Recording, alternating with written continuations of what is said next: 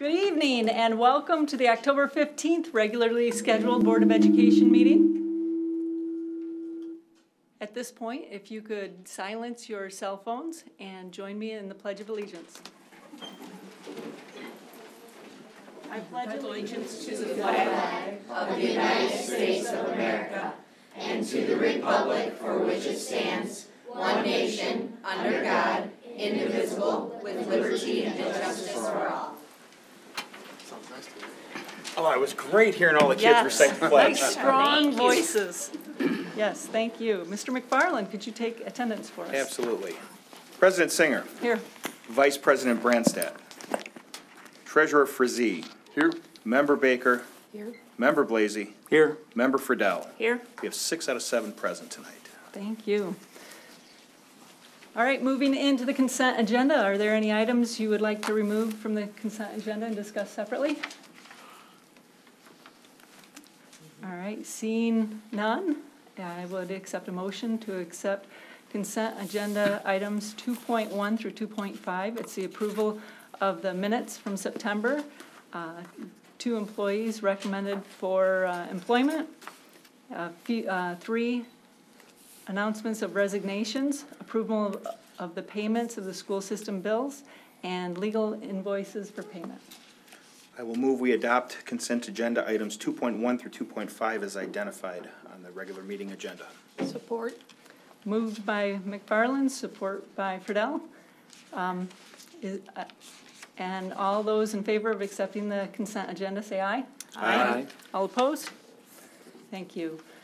Moving into item 3, which is Board of Education Matters, presentation to the board. Mr. Sharrow?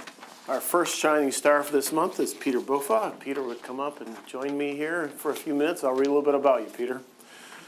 Mr. Buffa joined the MPS Transportation Department in 2011 as a paraprofessional. Before coming to MPS, Mr. Buffa worked at Dow Chemical for many years and also at the Midland Community Center. In 2016, Mr. Buffa passed his state bus driver's test and transitioned to a substitute bus driving position.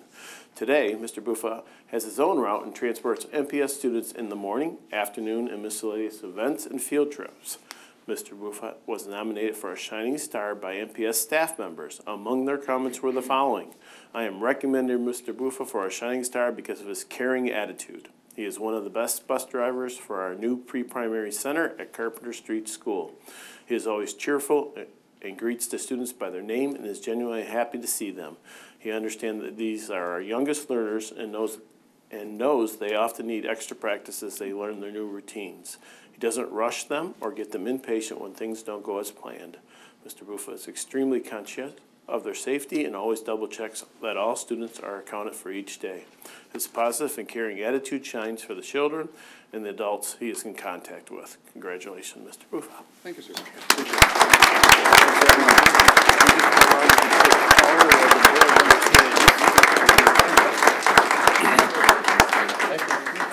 Thank you so much. So we need a great hearing guy for those little ones. Thank you. Thank you. Thank you. And our second shining star is Karen Staley. If Karen would come on up. We'll read a little bit about Karen. Ms. Staley joined the MPS team as a 6th grade teacher at Adams Elementary in 1994. She transferred to Jefferson Middle School in 2003 and to teach 6th grade and continues to teach 6th grade at Jefferson today. Karen earned her Bachelor's of Science degree from Central Michigan University in elementary education in 1994 and her Master's of Arts degree from CMU in 1997. Last year, you'll remember that Karen was one of the MPS teachers involved in the Nepal project. This global project in education involved 3 MPS schools who worked to raise money to rebuild a K-8 school in Nepal that was severely damaged by a 2015 earthquake. Karen was one of the 2 MPS teachers and 2 community members who traveled to Nepal in January to attend the opening and dedication ceremony after the school was rebuilt. Karen's passion for sharing the world didn't stop there, however. This year, she began a culture club at Jefferson Middle School to share international mindfulness with Jefferson Huskies. In addition, Karen is involved with the robotics program at Jefferson Middle School. Mrs. Staley was nominated for a Shining Star by an MPS parent. Among their comments were the following: Karen is always available to parents and students in need of answers for our extra help. She runs the Culture Club at Jefferson, and is also the staff liaison to the robotics team.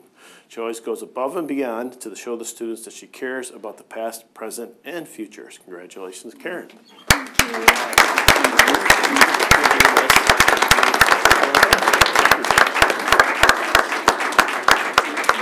Congratulations, thank you. Nice job.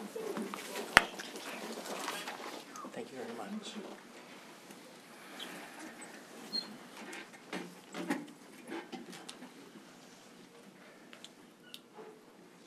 Thank you. That's a great way to start off. Yes.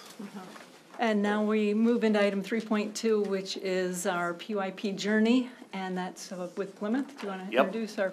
And I'll introduce Margaret Doan. I think she's here to introduce who she brought with her tonight.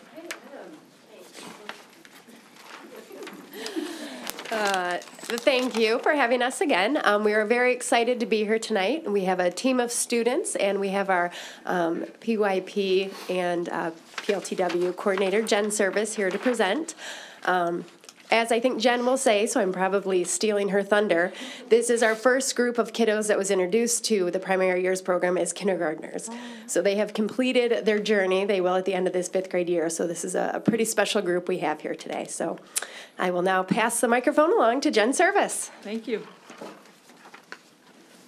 Always one of our favorite times. I think the quote of the night was, "I've never been on TV before," so this is pretty exciting.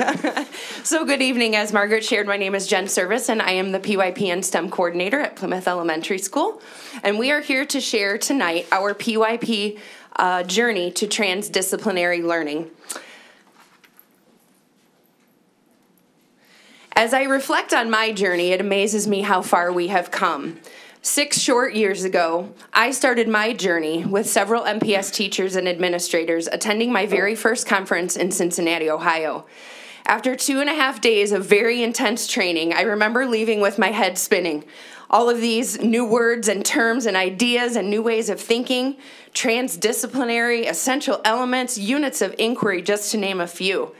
I was thinking, where are we going to start, and how is this going to come together? What will it look like, and how will we know? So as many of you know, shortly after this conference, PYP was implemented at Plymouth Elementary as a Phase 1 school in the 2013-14 school year. This very special group of 5th grade students that are here with me tonight began this journey that year as kindergartners. 6 years later, we are here to share our successes with you. Everything has come together over time. It looks awesome. And these students are here to show you how we know that. They're here to share a snapshot of their current unit of inquiry, how this unit is transdisciplinary in nature, how the essential elements of the program help them to make sense of this world, what it means to be a classroom community, and finally, some of the really cool connections that they have been able to make. So without further ado, I would first like to introduce my friend Kaya to share with you about what a classroom community means to her.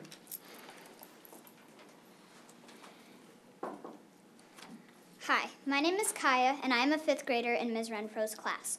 A big part of the PYP is building a community.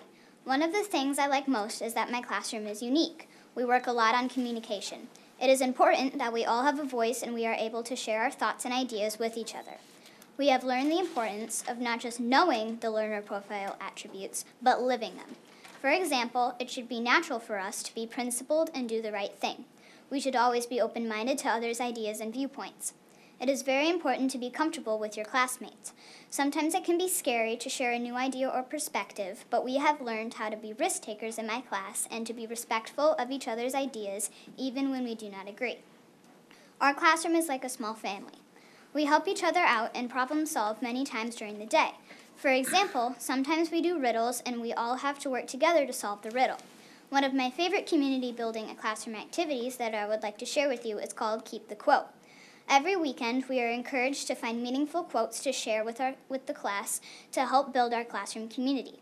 Each Monday, we share our quotes and the class votes on one quote for the week. A few weeks ago, my quote was, "We are so worried about being pretty. Let's be pretty kind, pretty funny, pretty smart, and pretty strong" by Nicole Britt. My quote was chosen for the week, and it was my job to keep an eye out for the classmate that followed that quote.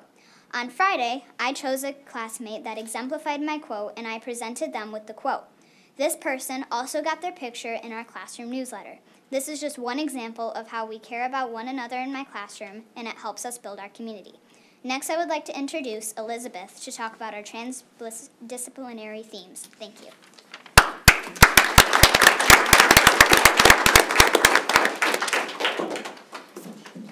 Hi, my name is Elizabeth. I'm a 5th grader in Mrs. Cross's class. Every year, we study 6 different themes in PYP. This year, we started with sharing the planet. Our central idea is communities of organisms adapt to the environment by choice and change. We keep the following big concepts in our mind during the unit: interdependence, migration, and history. We started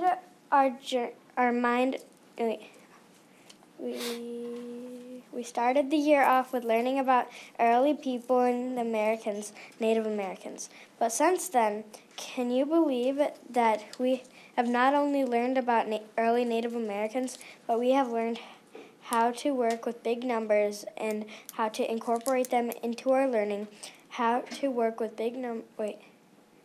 We have learned to take on different perspectives in our writing. We are learning about robots and making connections in the past and present. And finally, we are learning about invasive species, all within one study of unit, sharing the planet. At various points throughout our day, we bring all of our learning and ideas back to our central idea. We are always making connections across the different subjects. This is what it means to be transdisciplinary. Here is an example of a connection a classmate made in PLTW. We have to read informational articles and about different robots. After the reading, we had a class discussion about the different robots. One classmate shared a connection and said, "Wow, all of this connects back to our central idea.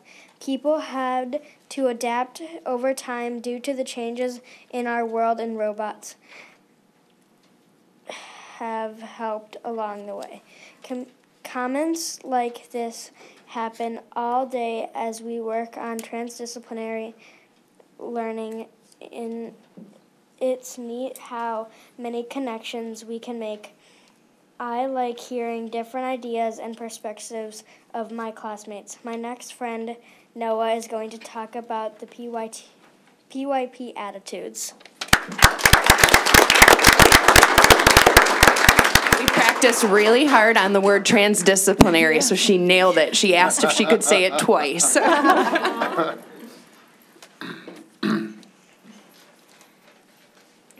Hi, my name is Noah, and I'm a 5th grader in Miss Renfro's class. I'm here to share my thoughts about the PYP attitudes. For each unit of inquiry, we focus on a few, but we should always be working to show all 12. In our Sharing the Planet unit of inquiry, we are focusing on the attitudes, creativity, enthusiasm, and commitment. I would like to share my thought about commitment. In my classroom, we created our PYP unit of inquiry board together. I thought this was really cool. We got to share our voice and our ideas instead of just the teacher. My teacher gave us each a responsibility, and my responsibility was to create the attitude card for commitment. I was responsible for writing the definition of commitment. I looked it up on my own, but I was also allowed to write what it meant to me. I said that commitment was a group of people that work together to get a job done. They are committed to finishing that job. In this transdisciplinary unit of inquiry, we have learned about commitment in many different ways. We have learned that Native Americans were very committed to keeping their tribe together, keeping everyone healthy and safe. I have made the connection that families do that today. In math, we've been working with big numbers. We made some comparisons to members of different Native American tribes and looked into the distance the tribes traveled. I have learned that big numbers can be challenging, especially when learning how to multiply them. I had to make a commitment to being a problem solver when working with these problems. Finally, in this unit, we are learning about robots. Eventually, we are going to build a robot in small groups. I know we are going to need to make a commitment to get the job done. It may not be easy, but we are going to need to work together and problem solve. As a 5th grader, I have made a commitment to do my best in every subject and always try my hardest. I have learned that as a PYP student, it is okay to make mistakes, but it is also important to never give up. Thank you. I would like to introduce Porter and Alexis.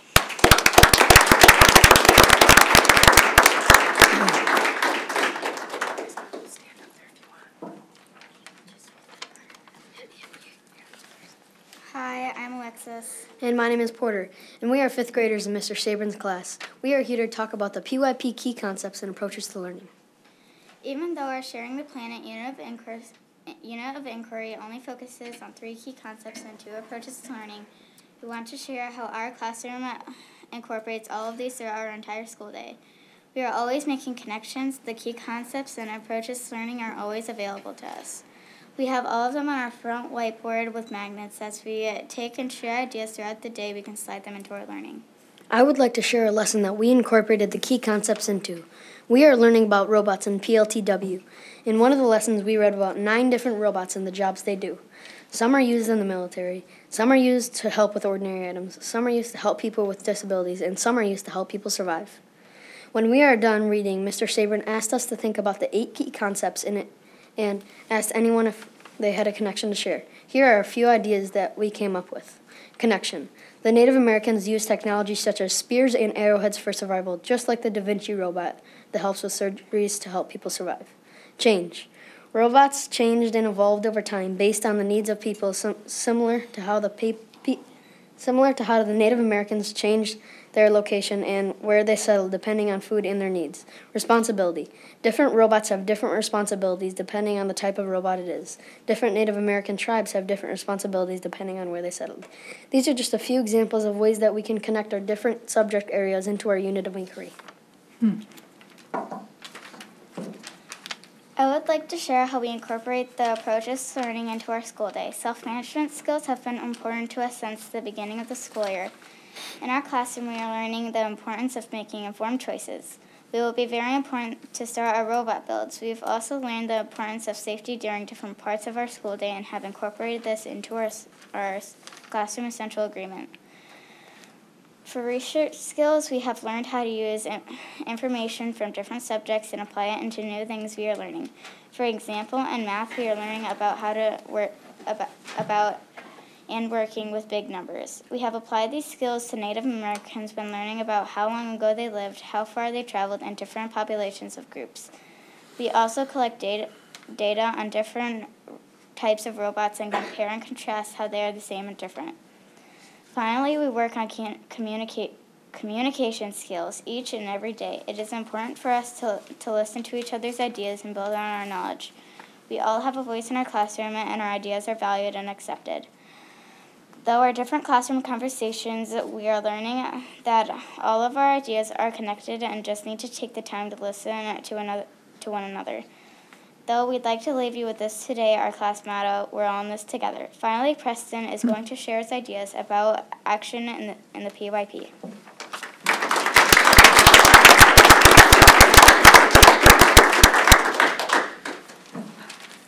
Hi, my name is Preston, and I'm in a 5th grader in Miss Cross's class. I think action is an important part of the PYP because without action, nothing would get done. Taking action makes me think about a time when I was walking down the hall, and I said to myself, why isn't someone going to fix this or help? And then I thought, oh wait, I am somebody. PYP students work to make the community a better place, and it starts right at school. Did you know that an idea that starts at school could become worldwide when I get older? A few examples of taking action at Plymouth have been the Green Team. This team is made up of 4th and 5th graders, and they help take care of the school recycling. We have had a group of students help the homeless. When I was in 2nd grade, I made a poster for the bathroom to remind the students of the importance of conserving water. We have an animal abuse group at school that helps collect new items to donate to pet shelters.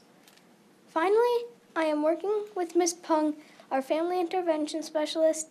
I am taking action and beginning a daily affirmation morning announcement. I got this idea from an activity we did in my class at the beginning of the year. My teacher had us each choose a word, and I chose proud. We had a week to place 2 items in the bag to share with the class.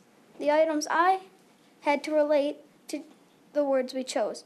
I shared 2 wrestling medals and said, I am proud because I worked really hard in wrestling. This year in states, I came in 4th place. I liked this activity and talked to Ms. Pung about my action. It is important that kids at Plymouth feel good about themselves and get to know one another by having a daily affirmation on the announcements. Students will be able to start the day in a positive way, feel happy, and make new friends. It is important to have a heart and take care of the world around us. We can make a difference one student at a time. Thank you for allowing me to share different ways we take action at Plymouth Elementary.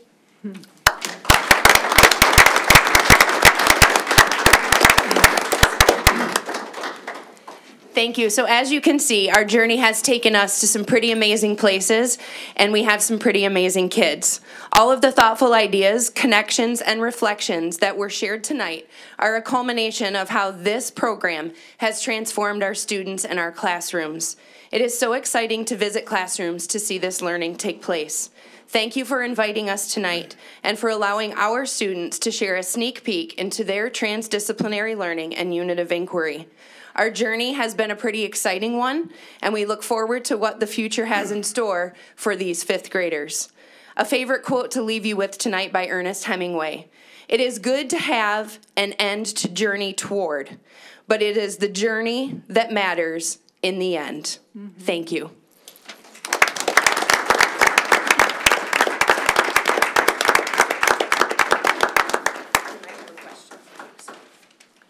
Wow, you did a wonderful job presenting, and I'm sure our board members have some questions for you or comments. Holy cow, go ahead. I was just gonna say communication skills. You guys know how to communicate well, standing up here in front of a whole room full of adults, and you spoke very clearly and distinctly. I'm real proud of you. If we couldn't see you talking, I would think you're 8th graders. Really, very impressive. And I have a number of notes here, and I'm not going to ask you a bunch of questions, but one of them, my first one, is articulate. You guys are very, very articulate in your speaking and conveying your message.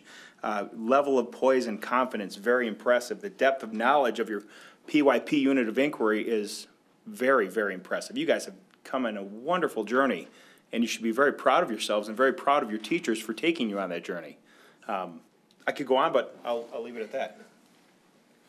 I would say the same thing. I'm so proud of all of you, and to think you started this, it's hard to believe, 6 years ago as kindergartners. I remember when we were deciding to put PYP in your school, and everybody thought, what is PYP? Well, you've shown us really well what PYP is.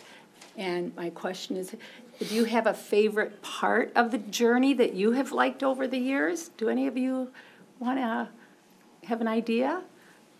Preston? In 1st grade, we did where we'd raised chickens. That was my favorite part because at the end, we got to choose the names, and I chose, it had to be a class vote, and I forgot what one of it was, but it was a really funny name. It was a Christmas name.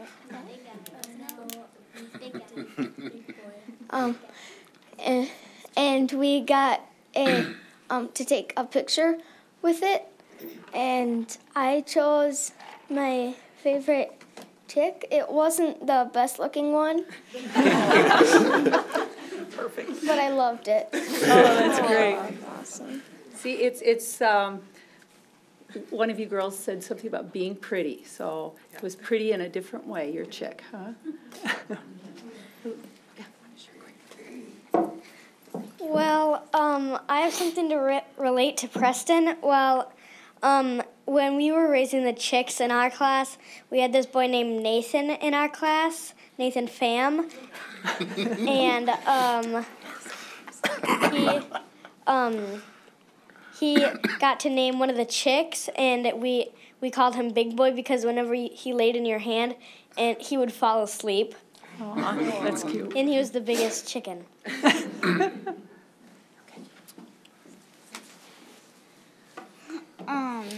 My favorite part about the PYP is when we got to incorporate the PYP concepts into our Native American learning. It was just a couple weeks ago, and I liked learning about the past and how they traveled. Very good. Thank you. Thank you for all your details and answers. In third grade, I really liked it when we raised caterpillars. We got them when they were like this big. It was awesome. And we got to watch them grow up, and it was really cool to watch the life cycle from little tiny to really, really big, and then to the chrysalis, and then to the butterfly. And then we got to set them free into the woods at the end of the year, and it was really cool. Very good. Well, thank you for coming out and sharing your PYP journey with us. And we are all very excited to watch you as you move into middle school and then high school and see how the journey continues. So thanks for coming to visit us. Thank you. Thank you. Thank you.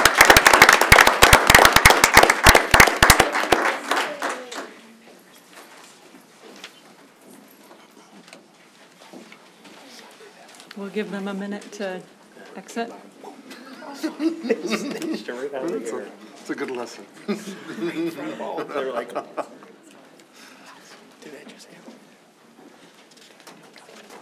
was great. All right, now we will move into item 3.3, and this is for action. We have an expulsion and reinstatement hearing. Mr. Brutyn? Yep.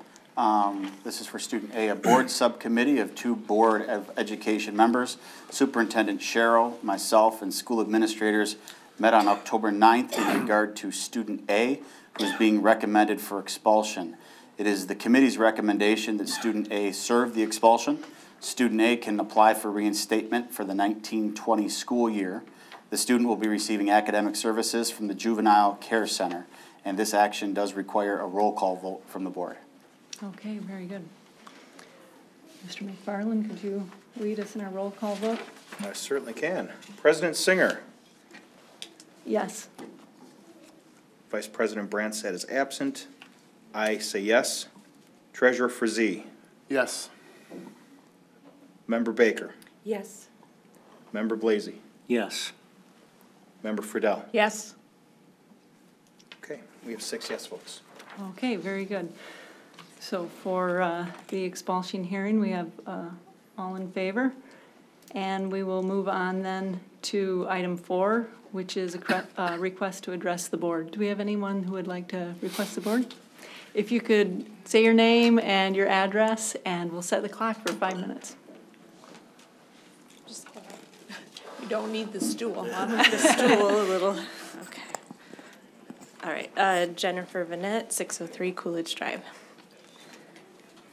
I'm here because the MPS has campaigned in favor of the SRO millage. As a parent, I expect that MPS teaches our children how to examine evidence in order to draw conclusions. I also expect that the district will model that in its own decision-making. And that is not happening in this case because the truth is the only data that exists to say school resource officers are helpful comes from organizations that stand to benefit from increased policing. When you look at independent and academic studies, the results are mixed at best.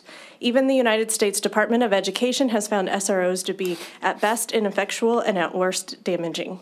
The U.S. Department of Education Civil Rights Office shows that schools with SROs are more likely to act in punitive rather than restorative ways when disciplinary action is warranted, and that burden falls heaviest on minority students, including students with disabilities. SROs are often believed to be a response to school shootings, but in fact they increased in the 1990s with the rollout of zero-tolerance policies. SROs peaked in 2003 and have since declined. It turns out that schools have actually never been safer. Reported rates of school violence and theft have been in decline for the past 25 or so years, and I should note that those rates are still in decline despite the pullback of SROs since 2003, and if SROs deterred crime, we should have seen an increase, but we did not. So let's talk some numbers. According to the U.S. Department of Education's Office for Civil Rights, black students make up only 16% of the national student enrollment, but 27% of students referral to law enforcement and 31% of students subjected to school-related arrests. Students with disabilities make up just 12% of student enrollments, but make up 25% of those arrested. Students with disabilities also make up 75% of students subjected to physical restraint and 58% of students subjected to seclusion from schools as a punitive measure. SROs are expected to carry out some functions of a counselor or social worker, but with arresting authority and the license to carry a weapon. And there's a lot of gray area. Students have reported they believed an SRO to be a trusted advisor only to find themselves in legal jeopardy. Mr. Sharrow promoted SROs' ability to get information out of unwitting students at the last PIC meeting. And the students have a right to not self-incriminate, but SROs are known to use the appearance and demeanor of a concerned adult to get written legal confessions without telling a student of their right to remain silent or right to counsel. No single national data set exists. However, there are studies that show a suspension, expulsion, and arrest for minor offenses such as pranks, graffiti, or fighting increase with the presence of an SRO. And one independent study showed that to be at a rate of 5 times a school that did not have an SRO. And if you enter the juvenile justice system or face alienation from school suspensions, you are less likely to complete your education. So what does prevent crime? According to studies, effective actions a school district can take include a combination of structure with clear rules fairly applied, supportive teachers and counselors who have been trained, and smaller class sizes. Smaller class sizes aid teachers in building true relationships, which can often help in recognizing problems before they're manifested into disruptive behaviors. Better than punitive practices involving in-school isolation, suspension, and expulsion, restorative justice practices have been found to increase good educational outcomes while building life skills in conflict resolution. And students in environments that practice restorative measures are less likely to commit another offense. Some of you will say we've had SROs in the high schools and that you'll provide anecdotes about how great they are, but it doesn't diminish what the data tells us. And our current individuals are likely wonderful and caring people, but because there's little oversight due to the ambiguity of whether SRO reports to school administrators or the police, and because they have the authority to override a teacher in the classroom, we're taking a lot on faith. The Congressional Research Office concluded there's not evidence that SROs prevent school shootings or other crimes. As a result, they've pulled back federal funds. That's why we can't get federal funding for such programs. And that's why we're being asked for a local tax for this measure. And it's disappointing that a school district is not looking at the data and still campaigning on behalf of this. So I'm asking you to vote no. Thank you. Thank you.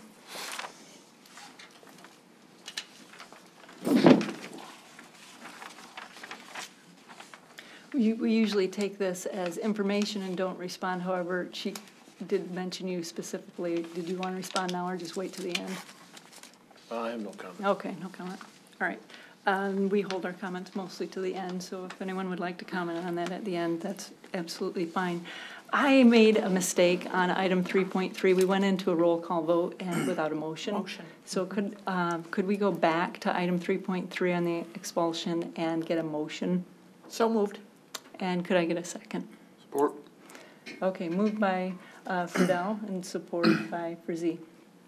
Before we vote, can I just highlight that the student's going to continue receiving academic services at the JCC, and that this is, even though it's an expulsion, we don't forget about these kids. We don't throw them out there and say, see you in a year. We continue to work with them throughout the year, just in a different location and a different method. Thank you. You're right, absolutely. And can we redo our roll call vote then? Yeah, we certainly can. President Singer. Yes. I vote yes. Treasurer Frazee. Yes. Member Baker. Yes. Member Blasy. Yes. Member Fredell. Yes. The vote has not changed. It's All still right. 6 yes. Thank you.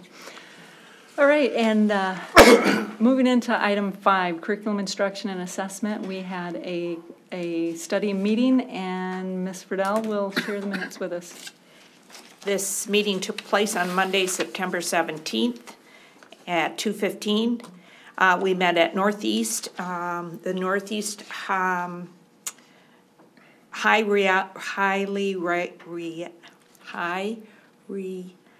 Reliability School Initiative. That was a mouthful.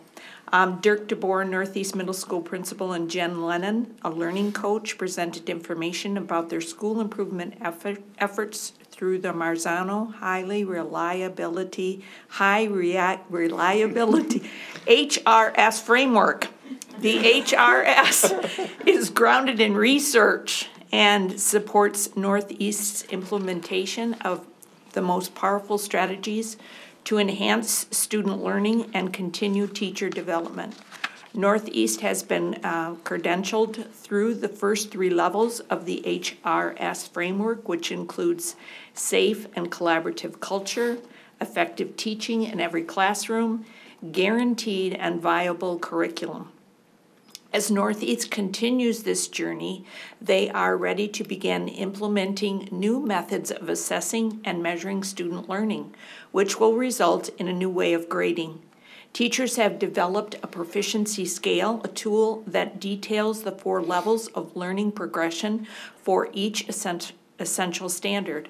With these scales, measuring learning progress and reporting grades becomes more standards-based and therefore a much more accurate reflection of what the student knows and is able to do. This school year, 6th and 7th grade science and English language arts teachers at Northeast are implementing these new methods. They are moving away from the 100-point grading scale with letter grades and towards numeric grades that align with the proficiency scale. For this year, students will continue to receive letter grades on report cards, but within the classroom structure, teachers, students, and parents will use the new system for reporting learning progress. School leaders will support and monitor this work and share the progress of learning with other staff at Northeast, as Northeast looks to extend this practice full scale in the future. At the start of the school year, Mr. DeBoer sent letters to all 6th and 7th grade parents informing them of this change and will continue to have conversation with all the stakeholders to ensure all are informed and understand the power of this new practice. Memo adoption. The district is renewing the digital subscription to Connect Accounting, a curricular support for high school accounting 1 and 2 courses. This resource was previously approved by the Board of Education and followed the standard review and approval process. Topic brainstorm. The committee discussed possible topics and site visits for future meetings. It was adjourned at 3:30 and we had another meeting today, which the notes will be at the next meeting. Great. It was really cool to see, to have this proficiency scale developed for the units of study, and then to see how students who may have started off very low could still progress up and be considered the A student by achieving what was standard level or so you're looking at growth. Yes, looking at not growth. Achievement, but growth. Yes. Right, yes. That's wonderful. I'm fascinated with Marzano's research, and I read one of his books. He's written 30 or more at this point, and I was really excited to hear Northeast is on board with the Marzano teaching and learning. I think it's going to be just fantastic to watch and see what happens there. When we talk about assessments, one thing I like about Marzano is they use student-generated assessments instead of obtrusive, or when you stop your teaching in the class and then the students take an assessment. But with the Marzano, it's more student-generated, so it's not stop and go, but it's more questioning and getting to the impact of the growth and what the student has actually learned. I too have I had the opportunity while I was teaching at Midland Public Schools at Dow High. We also embraced Marzano's work and attended a couple different conferences with the group. And it is a different way of assessing. You don't need to have standardized tests or necessarily pen and paper tests to find out what students know and how they have progressed from point A to point B. It's really wonderful. Well, great. Thank you for the detailed report. We got to get this new director here on board with a little shorter. Thanks. We'll ask her to put smaller words in next time. Okay. We will move into item 6, which is finance, facilities, and operations, and we have study committee minutes, I believe. Correct. All right, Mr. Frazee. A little more brief than the previous one. We met October 1st. Myself, Mary, Pam, Mr. Sharrow, Brian, and Bob were all there. Daryl Denbrough from Barton Mellon was also present. We discussed with Mr. Cooper, Mr. Sharrow, reviewed and discussed the following items with the committee. 1, the July and August financial reports. It was noted that the expenses in this period were higher than last year due to a third pay cycle. The second, HSA employer contribution, more annual licenses being paid in July, and the ordering of project lead-the-way materials. Number 2, update in the sale of the vacant Mills property being placed out for bid. Bids are due by October 30th at 10 a.m. And 3, the update on the Midland Community Stadium press box, which now is, I believe, down. So there's your update. And then for the bond, Mr. Denbrough and the FFO committee reviewed the additional bond information requested by a board member, and also reviewed information available on the district website under the heading of MPS Bond Update. Our next meeting is Monday, November 5th at 5 o'clock. Very good. Thank you. I'm still riding the high of our unrestricted fund balance being at 21.8%. And just a reminder from our audit that we had gotten a clean audit with no findings in the prior year or current year. So just great news all the way around as far as finance, facilities, and operations go. So thank you for that update. You're welcome. Are we also selling the other property or not yet? We, title came back with a 100-year issue on that property when it was donated to us. So the recommendation was to wait an additional 5 years, because it was pretty hard to find the most current relative of the Larkin family who had made that donation. And so in 5 years, the title will be more clear and easier to sell. We could sell it, Brad, but we may later find that this relative exists that we don't know. And so since it's at a couple acres, I think we've decided just to sit on until that clearance of that title. That came up real late in the title search. Okay. Yep. Okay, we're moving into item 6.2, which is for information. Yeah, I actually have 3 items here. I'll kind of go in succession here. First, for information, there are 35 gifts on that list for $43,623.65. Can't mention them all, but you'll notice a lot of robotics, athletic teams, teacher supplies, student supplies, auditorium, the pool. Kind of runs the gamut of every place we can get them from. I also have you note on the robotics, you'll see it's a lot more of the other areas other than the high school teams, which you're kind of used to seeing, and we're getting more and more either elementary or middle school teams. And again, that goes somewhat on what season we're in which are competing. But that was a very nice gift by all of those. The second, 6.3, does require your action. We have 2 gifts there totaling $15,910.50. They're here because by board policy, anything over $5,000 as a gift you vote to accept.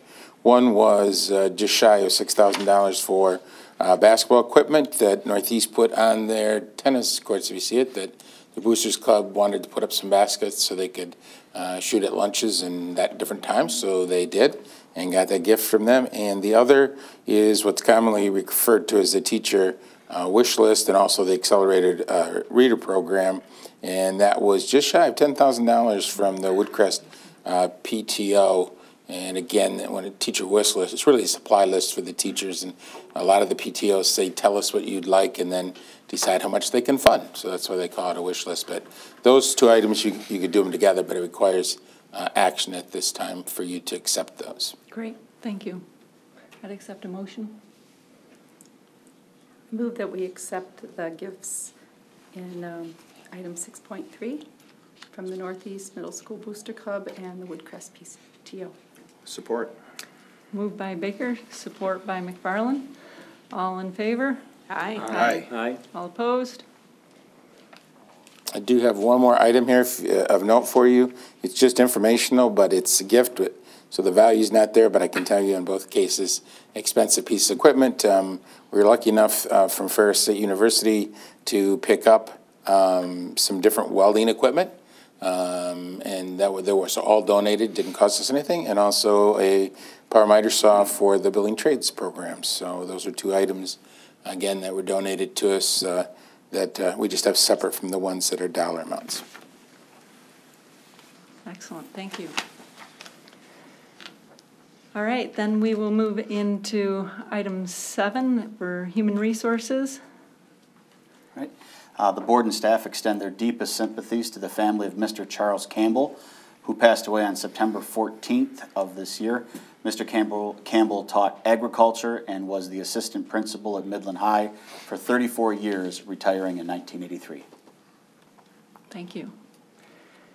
Moving into item 8, which is correspondence to and from the Board of Education. We have letters going from the Board of Education. Then we have a FOIA request from Michigan Education Association for professional course forms submitted by bargaining unit employees. Then item 9 is scheduled activities. And you will find on our website and on the meeting minutes our next scheduled board meetings. And we'll move it into study discussion session. So if we could start over here to my right. Brad, you want to go ahead and start?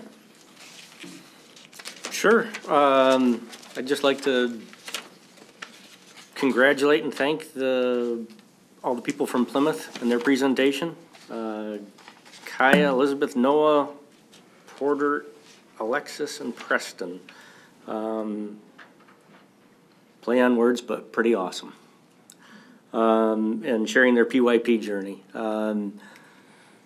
Also looking forward to see what all the user groups come up with for their plans and desires and wishes for the new press box for the stadium. I know that's in process right at the moment of trying to figure out what we need.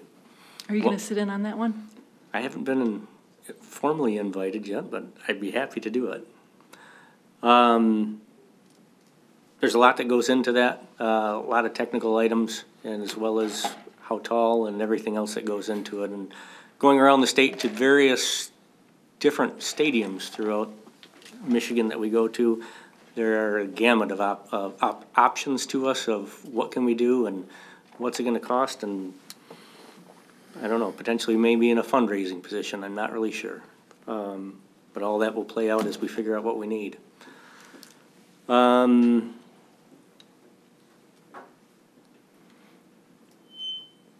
It is our last board meeting until the election, and just encourage everybody to go out and vote and to do their homework, do their diligence on who they think the best candidates are, and please vote. Thank you. Okay.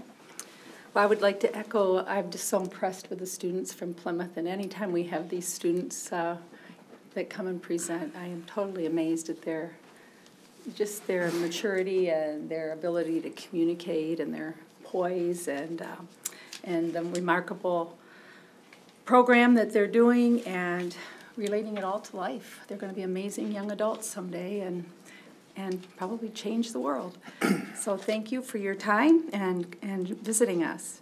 I was noticing all the donations, as they're always so generous, but as you mentioned, Bob, a variety, from drama to the caring closet, and so many for robotics, and it's getting younger and younger with the robotics. And as I heard these students speaking, just taking Native Americans all the way to robotics and talking about that, it's a whole new world out there, and it opens up a lot of avenues for our students.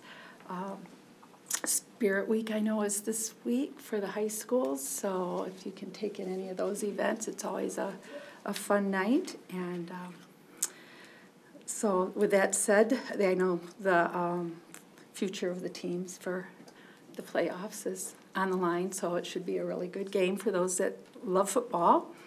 And congratulations to our shining stars, Peter in transportation. You know, our bus drivers are such an important piece to our system. Those are the first people that that our little ones see at the beginning of the day and usually at the end of the day. So thank you for all you do, because I know that's got to be challenging. Just hauling my own few for years was challenging enough, but a whole bus full, I can't even begin to imagine. And Karen, with all that she does, and that Nepal project was so amazing last year. So it'll be fun to see what she does as she goes forward now with the Culture Club at Jefferson. And I guess lastly, I visited Carpenter's pre-primary center open house, and it was really fun to go in there and see the rooms all set up and finished. They are just an exciting, fun place for little ones to learn and grow. The colors, the activities, just everything was pretty amazing. So if you get an opportunity to go over to Carpenter one day, I'd advise that you do that. It was very fun. And I'm excited about the Northeast Marzano program. I met one of the teachers this summer. We were out and about, and I'll tell you, she's a veteran teacher, and she is so excited. You would have thought that she was a first-year teacher. She's very, very supportive and excited about this program, so I'm anxious to see where it goes and all the hard work that's going into it. All right. Thank you, Lynn. I have the pleasure of going to Carpenter daily, and what a wonderful program they have over there. My son loves it, and all of the kids love it, whether they're in the Great Start program, whether they're in the Young Fives or the PYP. Those kids are having fun, and they are learning a ton over there. They really did a great job with that building. Thank you, everybody, for sticking around, who's still here listening. Dr. Burnett, thank you for the information and the studies regarding the SROs. It's certainly something to consider and to look at as time draws near to our election. Thank you to our shining stars. Just to touch a little bit, you mentioned the bus drivers and how critical they are. Boy, the kids really get connected to the bus drivers. They know them on a first name, or depending on the driver, could be a last name basis, but they're thrown for a loop when they change routes, and all of a sudden you're looking at a new face in the morning or when you get out of school. So the bus drivers are really, really critical and kind of an understated role. So I wish, we had more. I know we struggle with bus drivers, but man, they're so important. We mentioned a little bit about donations, and there is a young man battling stage 4 cancer who we were given flyers this evening. So just to mention it briefly in hopes that it makes the paper. Tyler Worth is his name? Correct. October 21st from noon until 5 o'clock at the American Legion 165. That's located at 5111 Hedgewood Drive here in town. They're going to have food, drinks, a DJ, silent auction, a football board, a 50-50 raffle, and a bake sale to raise money for this young man. So hopefully everybody can get out there and support him, and if you can't, they're certainly accepting donations, I'm sure in many different forms.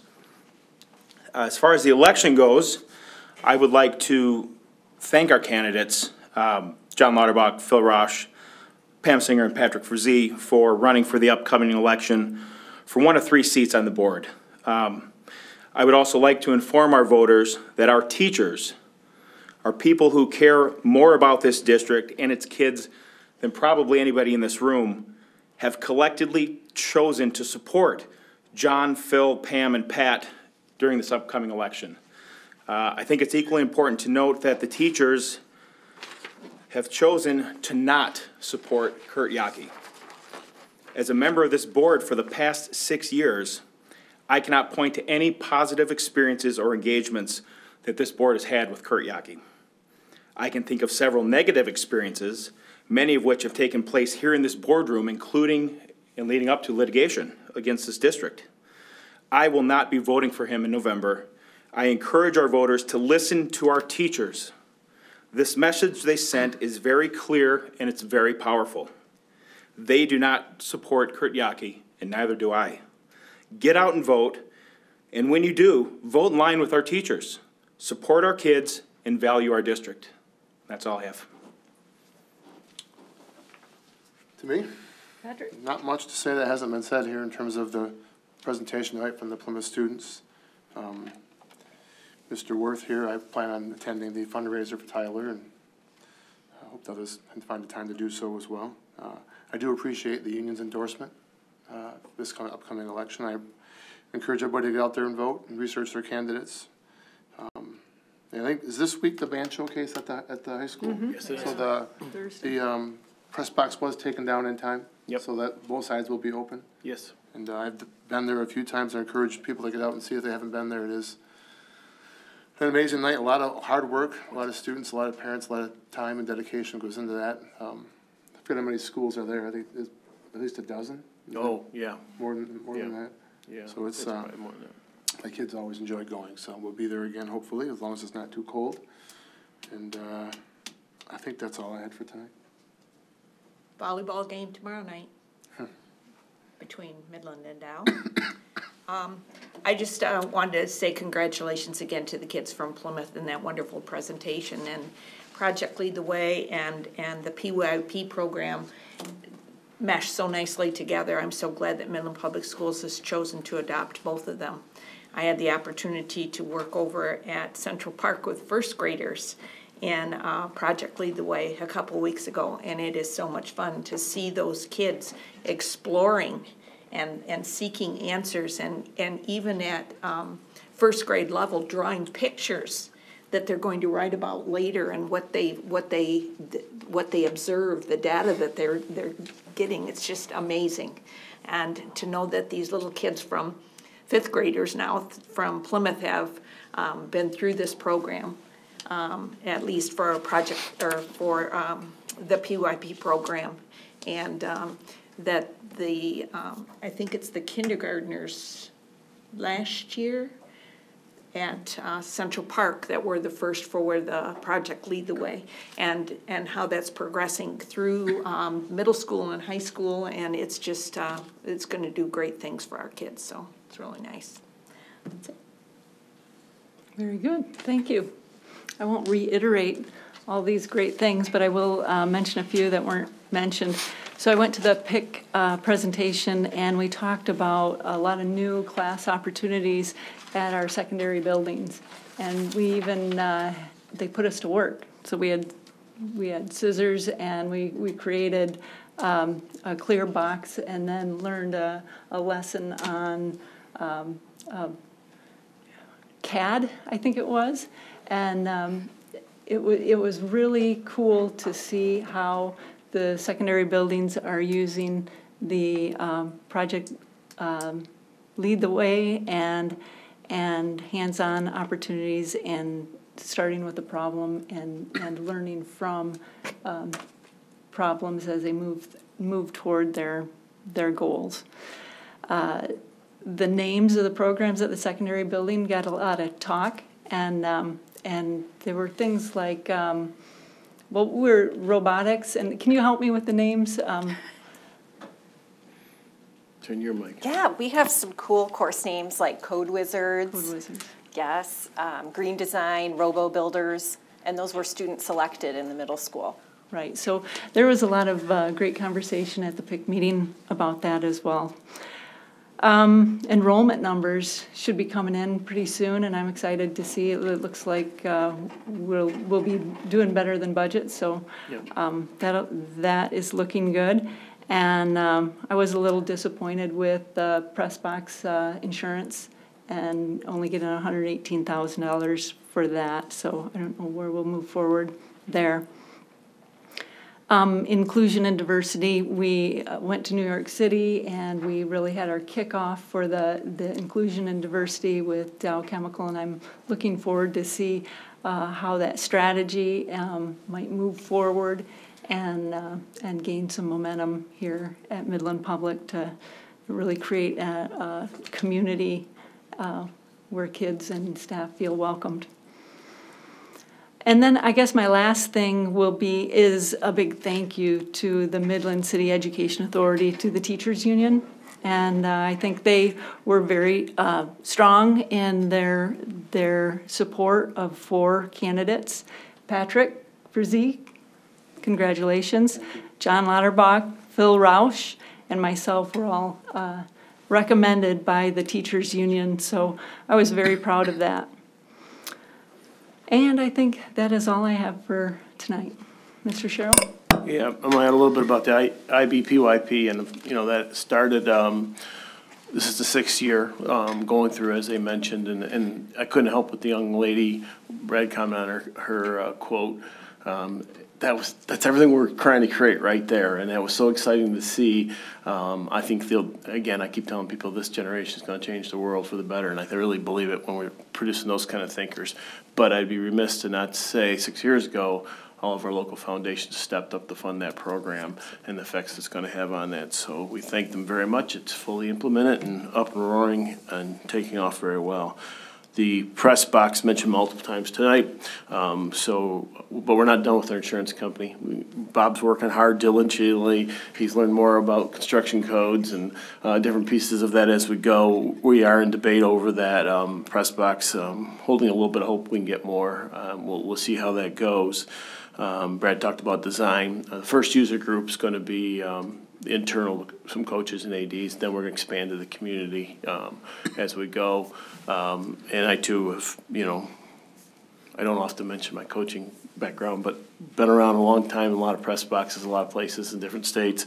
And it's going to be probably difficult to capture it all here because we're going to have to figure out just how much we're going to spend. And so hence, just up the codes, the early guesstimates coming back from those who do that was, you're talking $500,000-600,000 just to put a reasonable box up there with codes. And so we're going to have to get creative on it because we certainly didn't budget for this event to have occurred.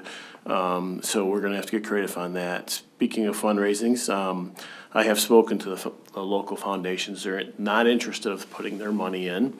But we have a meeting with Sharon Mortensen this Friday about potentially having others who want to donate and have a collection where they can get the write-off and all those pieces that may motivate donators to do so. Timeline might be difficult. It's my fear when I talk about donation because that design put out to bid, start to build could be, we're on it right now. We got to get moving on that timeline. So hopefully, whatever we commit to, maybe we can collect some and we can kind of buffer a little bit of that cost and figure out where we're going to go with that full thing. So I'm not sure there's a win-win on this press box for us, I guess is what I'm saying a little bit. I'm a little worrisome about expectation, what we can afford, how we get there to do that. And yes, we want to do it right. We don't want to be regretting this for 30, 40 years down the road. So it's going to be a balance. We'll constantly talk with you guys as we go and try to figure out where you want to go down the road on that. Enrollment does look good. Way too early ever to count until we get it fully certified, so I'm not going to make a lot of comment, but it does look very good, very promising, and very stabilized. So we continue to very stabilize on that piece of it as we go forward. Class size, I sent you some article on Detroit News about class size. There was a statewide article about class sizes on there. A lot of information in that article. Hopefully you had a chance to take a look at that. What years to prioritize, where Michigan ranks. Our class size, by the way, is below all Michigan averages across the district. And this year the class sizes are exceptional. So it's beaten our trend, now that we're back financially strong, than where we have ever been. So I gave you our class size as well in there. I think that was a very positive piece. We do have projects out to bid, and are really being released to bid right now as we speak. Remember, we're trying that e-bidding process to make it easier for bidders, more accurate, no one getting eliminated. And so hopefully that process works, as well as prevailing wage has changed, and that may get our merit shop folks more interested in some of our projects as well. And then ALICE training, we are now introduced ALICE training to all secondary and elementary teachers. We have leads from each building and administrator going to the same training that the officers who presented to us going. So we're bringing that in-house on January, I had it in my head, Brian, 17th, 18th? 16th, 17th. And so 2-day trainings, and in the afternoon they actually get up and do. And so we chose those 2 days because we have to have a clear hallway and area to go, and those are exam days in the high school. And so in the afternoons, they'll get up and actually do this stuff. They'll become our internal trainers to begin to go back and train at each building to implement the ALICE process going forward. Another key component of our safety plan that we've presented. This week, our school administrators will get an in-depth training in what we call Crisis Go. It's part of powerful communication tool. I've spoke to you a little bit about it, where it'll send audible messages across our phones, followed with a written message for what we need to go into. A lot more power in there is where teachers can actually call alerts. We can communicate as the ongoing crisis is going. It's really a powerful tool, and so our administrator is going to get a little more in-depth training. We'll begin to introduce staff to that, and we should have that up in a short period of time. As well as the digital radios are beginning to arrive. The digital radio, if you recall, we started that process about a year and a half ago, and then now every building, all support personnel will have these radios, and that's another way to communicate through this device. Pretty powerful going forward. So we're continuing to move forward on safety and training as well. That's all I have for you. Okay, very good. At this time, I'll accept a motion to adjourn. So moved. Support. Moved by McFarland, support by Fredell. All in favor? Aye. We stand adjourned.